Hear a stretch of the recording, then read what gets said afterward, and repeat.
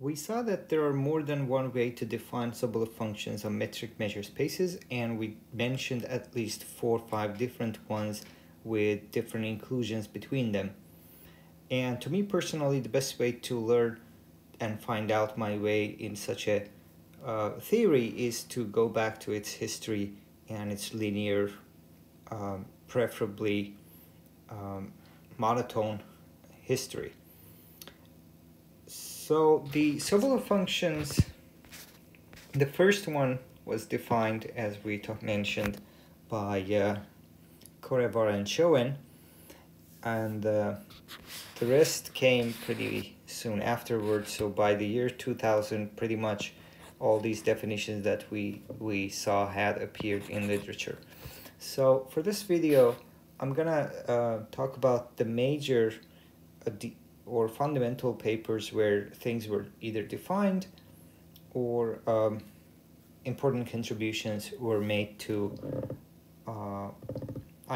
understanding these and finding out the relationship between these different types of classes of Sobolev functions.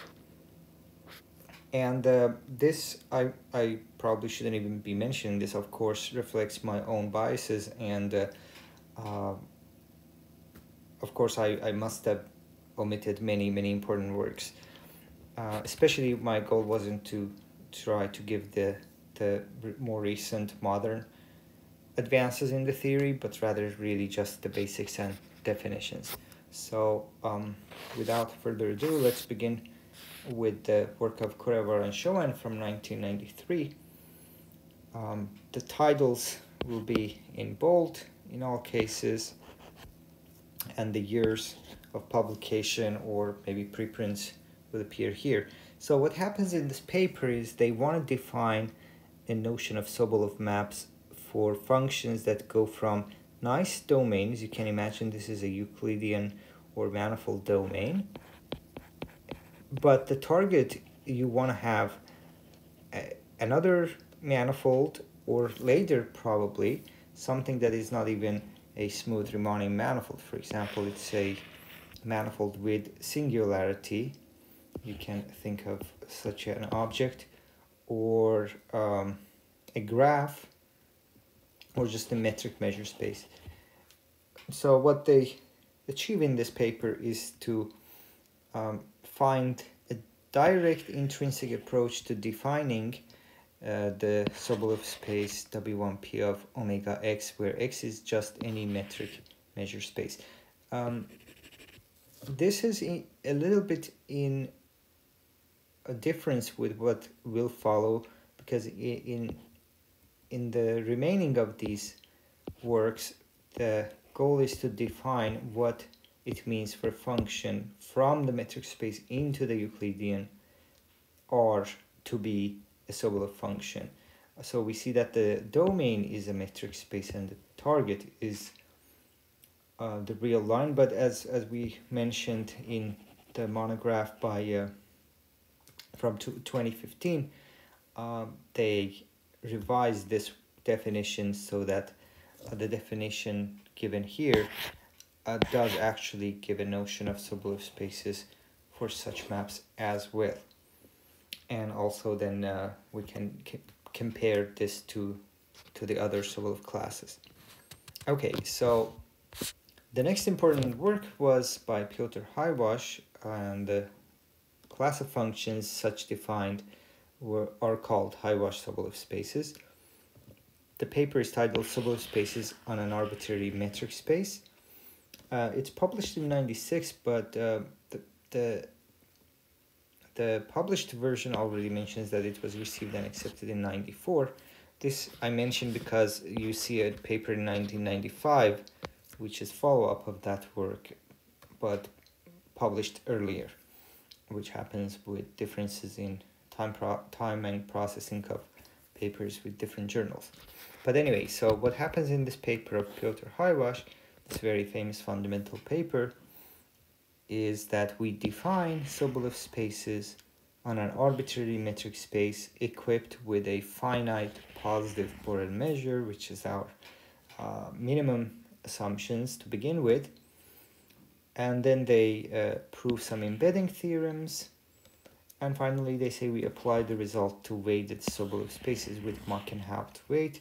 These are the type of interesting metric measure spaces where you have Rn, you have the usual Euclidean metric or norm, but for the measure, instead of the Lebesgue measure, dx, you weight it with the suitable functions, which with restrictions that make them in the class Mach and Haupt. And this is kind of a testing ground for many different questions. So if you want to ask a very general question in a metric measure space, and the case of Euclidean spaces is too trivial, you then go into this spaces and see if your question has an answer in this case. So it's kind of a toy example, an interesting example that is not completely Euclidean, but also not too far from that. And the whole paper is only 13 pages. So what happens in the paper from 1995 by Piotr, Hajlasz, and Pekka Koskela, the paper titled Sobolev meets Poincare, typo I forgot to fix, which is only 5 pages long, is that they prove that a very weak form of Poincare inequality implies the much stronger Sobolev-Poincare inequality.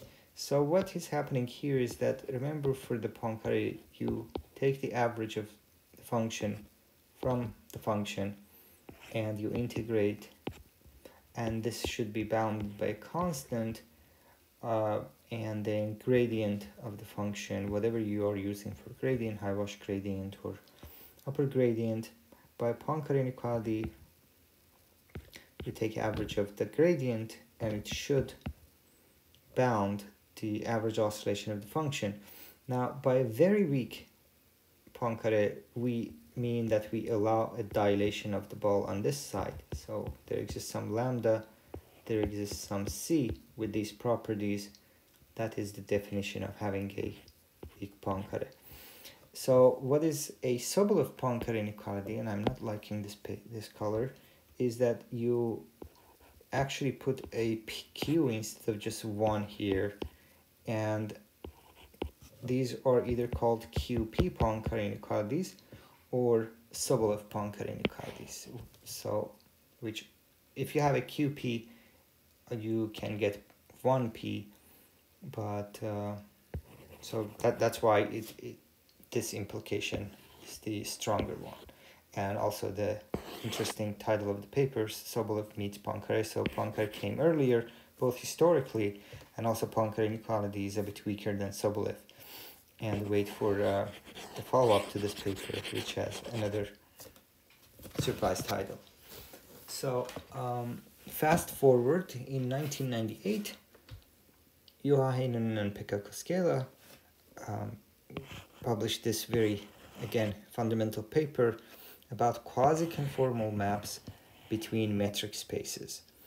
And what you want to prove is that, well, you can define a quasi-conformal map for between any two metric spaces, but if you want to expect nice theorems, nice properties, so that, for example, being quasi-conformal implies, say, absolute continuity on many, in the suitable sense, many paths, if you expect such results to hold, you need some control over these spaces, and this control geometry, for example, is alpha circularity, and the strongest properties that you expect for quasi-conformal happen under the assumption that you have 1p Poincare inequalities on these spaces.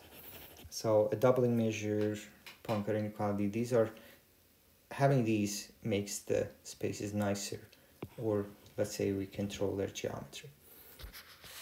Okay, so again, an extract from the introduction says that this paper develops the foundations of the theory of quasi-conformal maps in metric spaces that satisfy certain bounds on their mass and geometry.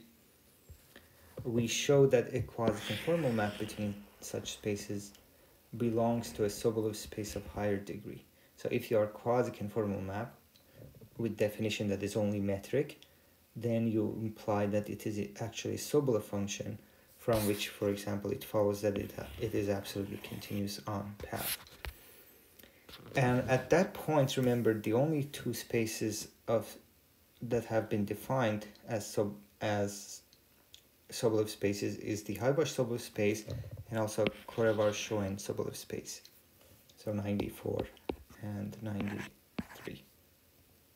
So this paper, of course, does a lot and is not really only interested in Sobolev theory. In this paper, upper gradients are introduced, which are called very weak gradients in that paper. And the notion of low-Ner spaces, which turns out to be also a very key notion with a very intimate connection to Poincare inequality. Okay, so 1 year later comes out the paper of Cheeger about differentiability of Lipschitz functions on metric measured spaces. So they prove a Rademacher theorem that real valued Lipschitz functions are differentiable at almost every point. And the assumptions on the metric spaces is that it has a one Poincare and the measure is doubling. So in this paper, Cheeger, as we mentioned in previous video, introduces his own version of what a Sobolev function is and what Sobolev spaces are. But already by then, the preprint by Nageswari had come out, which Cheeger references because he mentions that the space that Cheeger introduces is the same space that Shanmugalingam introduces. And this space has become known as the Newtonian space. This was the N1P space, the largest among these inclusions of Sobolev classes, with the Hajlasz Sobolev being the smallest and this N1P being the largest. So this paper takes the notion of upper gradients from the work of Heinonen and Koskela and uses that to define Sobolev functions. One nice thing in this paper, one important theorem, is that you do get a Banach space from many different definitions of Sobolev spaces lead to a Banach space, and then the relationship between this definition of and the Hajlasz space, as I mentioned, also there was the Cheeger space there, so different kinds of this space is isometric to that or is isometrically embedded in that were proved, which effectively compares these different classes of Sobolev spaces. And the main tool used in this paper is the notion of modular path families. So for this space of N1P, having many rectifiable curves between points is very important. And the moduli is a way of measuring quantitatively how much curves we have, or a way to say we have a negligible collection of curves in a space. Okay, so the follow-up to the 95 paper Sobolev meets Poincare is Sobolev met Poincare, the past tense. And in this much longer paper, many new results are proved by Hajlasz and Koskela. And some of the results in the paper Sobolev meets Poincare were also expanded, or the full proofs were given. So in that sense also, this paper is the past of this one. One thing about this paper that I like is it actually talks about the applications to PDEs and many other areas. For example, Karnakhara theory spaces, subelective equations, that's what I meant by PDE, quasi-conformal mappings on Carnot groups, loaner spaces introduced by Koskela and Heinonen and Koskela, and even analysis on fractals. So after they compare and discuss different notions of Sobolev spaces, they extensively talk about their applications. So the aim of this paper is to present a unified approach to the theory of Sobolev spaces that covers to applications many of those areas. So so previously individual works had appeared. For example, people had discussed quasi-conformal maps between Carnot groups or quasi-conformal maps between Heisenberg groups, and from these works of especially Heinonen and Koskela, it turned out that we can treat these with same tools. So that was the main motivation actually behind developing this abstract theory of Sobolev functions, upper gradients, loaner spaces, and whatnot. So and the variety of different areas of application forces a very general setting. That's why it is worth one's time and effort to talk about Sobolev spaces on general metric measure spaces. So it's not just because one can generalize, but because really there is applications. Okay, so the next two items are actually not compared to the previous work, groundbreaking or new novel work, but I included them here because, well, the whole list's idea is to give you references for where to begin to read on the literature, and these are very, very readable, user-friendly, let's say, references. So Juha Heinonen's book, not a too long book, goes over the basics and recreates some of the proofs from the papers in a book format. It's very readable and with nice commentary. And then Piotr Hajlasz's 2003 paper, which is 46 pages long, it has a kind of survey-ish feeling to it. There are definitely new results there.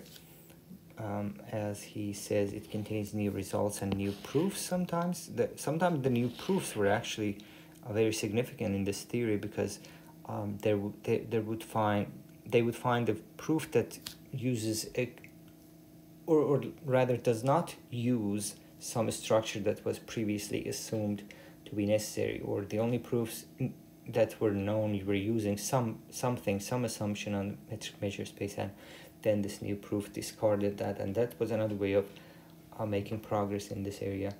So Piotr Hajlasz is well known for writing very clearly and patiently. So with this paper especially, he says that it was my intention to make this paper accessible to graduate students and researchers looking for an introduction to this material. And just reading the introduction of this paper gives you a confirmation of this fact.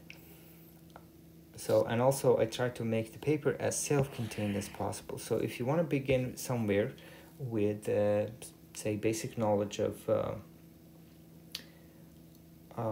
what metric spaces are, maybe definitions of Hausdorff measures, and a little bit about rectifiable path, then this is definitely the place to go to.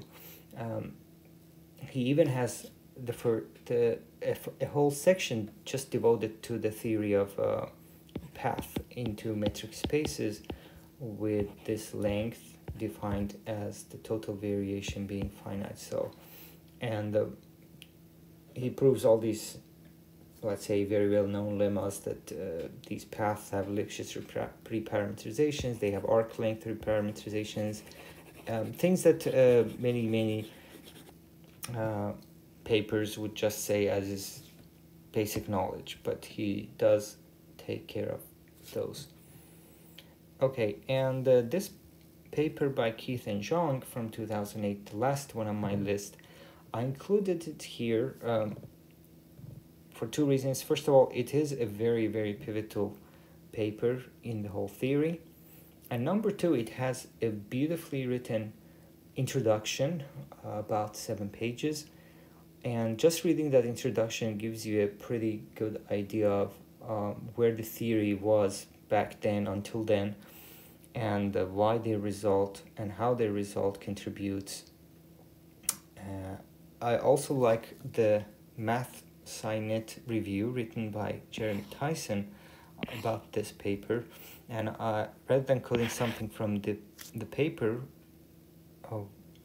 which the title of the paper actually captures basically what happens in the paper, but the review says that this paper is a significant milestone in geometric analysis in metric measure spaces. So the term geometric analysis is kind of a vague combination. So for example, what is analysis in metric spaces versus geometric analysis? So people use these terms kind of interchangeably, but generally when they say analysis in metric spaces, they mean Sobolev theory. Anyway, so it's a significant milestone in this theory which resolves a number of important outstanding problems. It greatly clarifies the axiomatic foundations for the theory of first-order calculus in Sobolev spaces.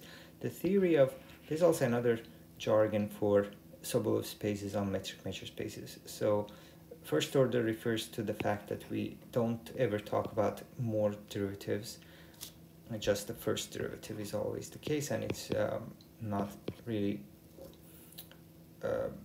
easy or possible to really go into higher order Sobolev spaces in this general setting. Of course, under much more additional assumptions, it must be possible in different in particular contexts, but not in general. But anyway, so first order calculus, geometric analysis, all of these refer to Sobolev theory on metric measure spaces. The other competing theory, which may not necessarily deal with theory of functions and Sobolev functions, is geometric measure theory on metric measure spaces. But these are, of course, in very good and close collaboration. Okay. Yeah, the introduction of this paper, as well as this review, in fact, by Jeremy Tyson, is also a good way of a good summary of what had happened before 2008.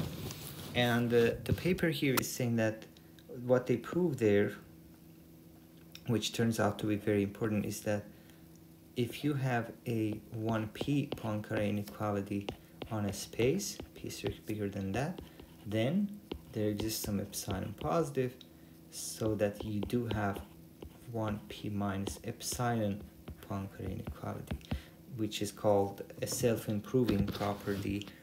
I remember that lowering this p is usually what we wish and desire. Increasing it is an immediate consequence of Hölder's inequality. So in this paper, under very minimal assumptions, they prove that you basically always for free improve from any 1p Poincare inequality to something a bit slightly stronger. And it has important consequences for many stuff that use Poincare inequality. Okay, so hopefully you find this list motivating to probably go and check out your favorites. If I have omitted a key fundamental result, please do point out in the comments. And sorry for any work that I have not included. So this is really just for the beginning and a basic introduction and the references to places to begin with. So if you have any questions, as usual, please do put them in the comments, and please consider subscribing to the channel so that I do know that you find this material useful. In the next video I plan to probably talk about some motivation, going into more details of why one cares about Sobolev functions on such abstract spaces. And yeah, so maybe we shouldn't rush it. My goal is to really take it slow, and over time we will get to talk about more technical, more detailed things. But until then, have a great one, and thanks.